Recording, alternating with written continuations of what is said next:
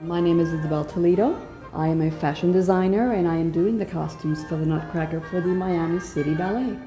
And I'm collaborating. I'm Ruben Toledo, artist, and I'm doing the sets. So we get to collaborate together and play. And fight. It's my way. It's your way. The idea is to kind of do a very beautiful, naive, emotional version of Nutcracker. Like a postcard. Like a beautiful old postcard, exactly. We want to really touch people's heart and memories of the joy of the holidays and what getting together with family or being incubated by love and by all the wonderful things of holidays. So hopefully we do that through the textiles and the sets and the projections that will be part of the Nutcracker. And I think also looking at Karinska's costumes was a big part of making sure that the magic that she developed, I carried out. And the sets as well, being done by Ruben. Well, the original production still features Karinska's original designs and Ruben Atunian's designs. So together I think what they did was so beautiful and so precious and so, you know, has such graphic intelligence that we wanted to evolve that and not depart from it, but evolve it, but still give it its own special feeling for Miami, because Miami is such a design-conscious city, and of course, not to mention the climate change and the way colors are seen and everything.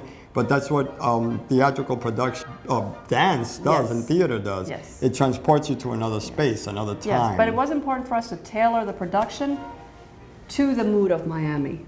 We want to make sure that there is a shift in the feeling of the actual dance. Not the dance, but the visuals of it. Everything is being weighed so that it's not too much weight on any of the dancers, hopefully. All our seamstresses laugh because it's like a grocery store here. When we make something, we weigh it like potatoes or like onions or like carrots, right? So we're constantly, Isabel weighed the belt, then she weighed the crinoline, then she weighed the underwear. Oh, yeah. And so each layer of the onion is being weighed to make sure we create as light a feeling. But like Isabel says, fashion is what time looks like. Yes. So she needs to mold the shape of this memory, right?